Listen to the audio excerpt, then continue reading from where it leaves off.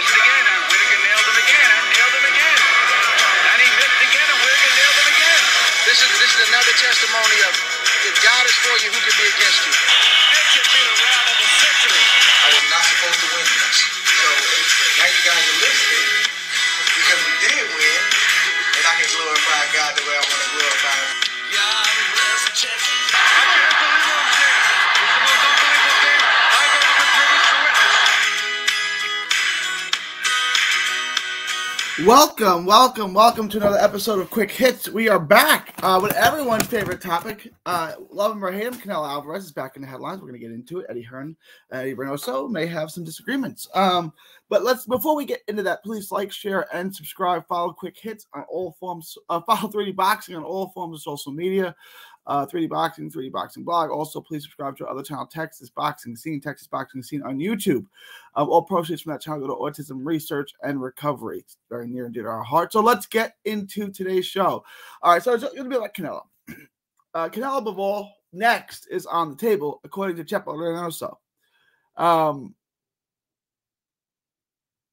Eddie Hearn wants something in the interim. John Ryder beat Zach Parker, who quit for no reason in a fight I thought he was clearly winning in because of a hand injury. He didn't want to press on. He didn't want to fight. Whatever. I'm not going to get into it. The biggest moment of your professional career, Zach Parker, and you quit. It is what it is. But before we get into that, I'm not going to get into that. That's the fight Eddie Hearn wants. Eddie Hearn wants something in between. Bivol fight. Now, if Bivol is next, the question then becomes 68 or 75, which is a topic I really want to discuss, right? Because Canelo's going to beat John Ryder. Okay, stupid question. He's obviously going to beat John Ryder. I know people are down on Canelo. Canelo is still the undisputed 68-pound champ. Okay, Canelo is a top 5 pound-for-pound guy. He's an all-time great fighter. We're not going to debate that. So, 68 or 75. I want to understand. Bivol smoked Canelo. Didn't eke out a bad decision, right? Didn't get a benefit of a doubt. Canelo smoked him. Beat him up bad. We can say whatever we want about Canelo. We had this, that, or third. Okay. I'm not doing that.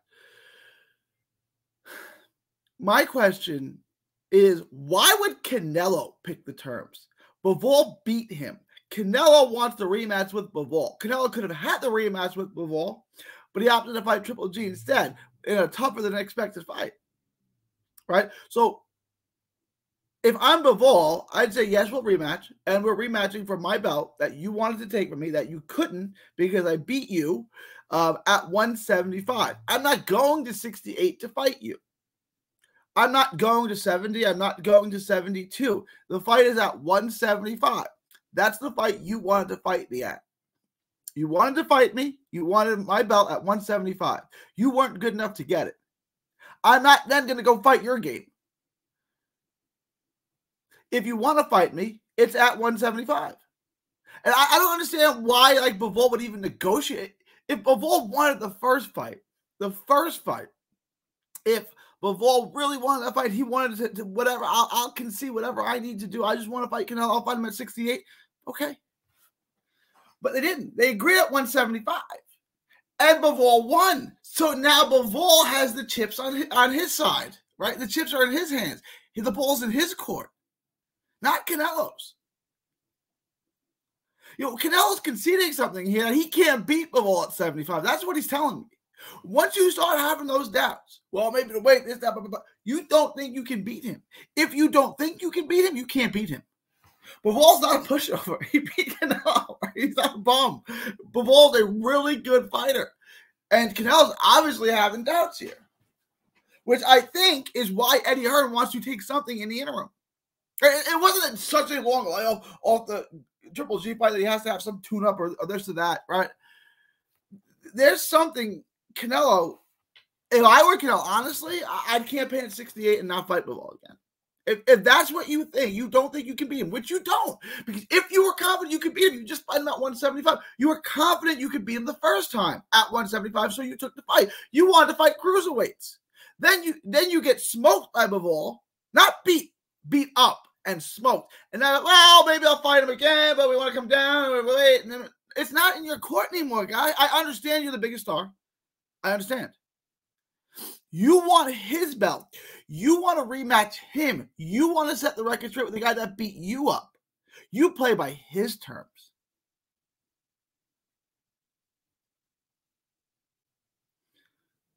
It is what it is.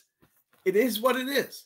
So I don't understand it. And I don't know if this fight's going to happen next. I'd like to see it again. I think Canelo I think Canelo's really good. I think Canelo going to make some adjustments. I'll probably go back, watch the fight a couple times, and point out what I think Canelo could do and break that down. But Canelo could win that fight. He certainly could win that fight.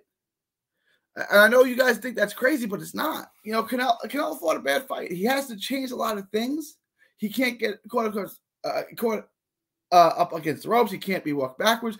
He's got to take the fight to Bivol, which means he may have to walk through some fire to do that.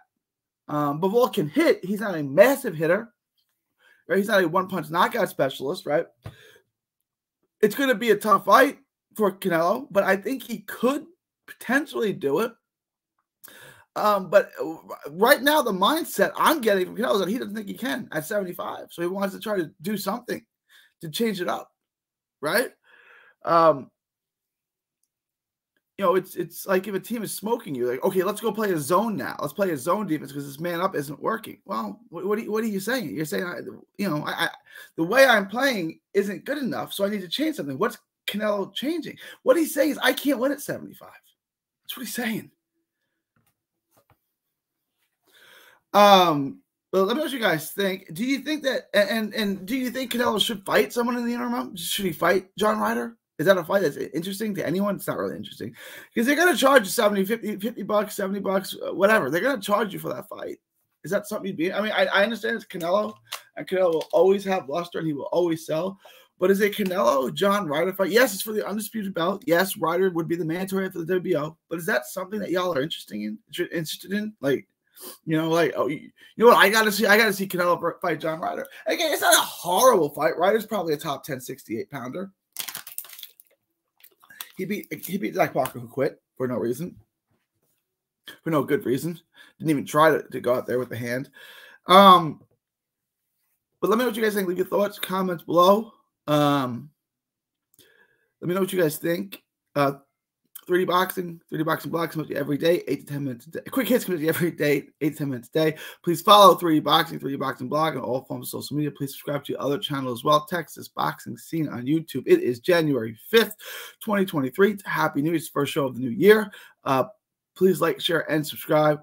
From Texas to the world, thank you, and God bless. Don't miss a tweet, post, story, or video. 3D Boxing is on Twitter, Instagram, and Facebook. Hit the subscribe button now to stay inside the ring.